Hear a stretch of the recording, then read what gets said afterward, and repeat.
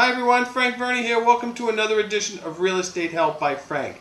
Today I have some great news to share for anyone that wishes to get an FHA loan that may have experienced a foreclosure, short sale, or bankruptcy. It is now drastically easier and less time is required for one struggling homeowners to qualify for an FHA loan. Effective August 15, 2013, the Federal Housing Administration moved to relax its guidelines and waived its waiting period for borrowers who experienced an event of financial difficulty that may have been due to an extenuating circumstance, such as a bankruptcy, foreclosure, judgments, short sale, loan modification, or deed in lieu. The period had previously been 2 years following a bankruptcy and 3 years following a foreclosure or short sale. The agency has now reduced that waiting period to 1 year. The program is called the Back to Work Extenuating Circumstances Program.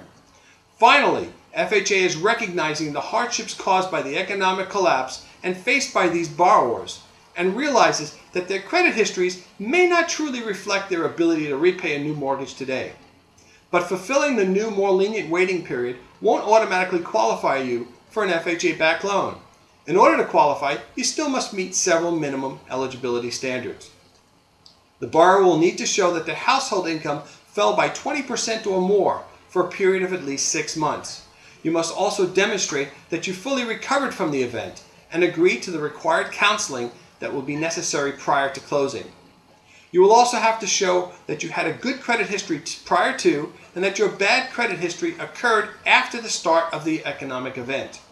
You also have to have reestablished a 12-month history of perfect payment history on major accounts. Now, minor delinquencies will be allowed on revolving accounts. You can apply for the Back to Work mortgage with any FHA-approved lender. The approval process is the same for any FHA-insured mortgage and only limited in loan size based on the area of the property. Mortgage rates are the same for any other FHA loan. There is no premium on your interest rate and no additional fees to pay at closing. And the down payment for home buyers is still at 3.5%.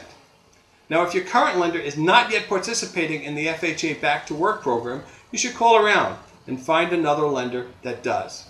If you need additional information on FHA loans, I've put a link for their website right below the video. Now, if you or someone you know are considering selling, buying, or could use some help in any real estate matter, contact me, Frank Verney, and I'd be happy to answer any questions. I know what to do. If you found this interesting, please forward to someone that can use it or share it on your Facebook page. I'd also appreciate any comments below or subscribe on the right for further updates. I'll see you again soon. Thanks and good luck.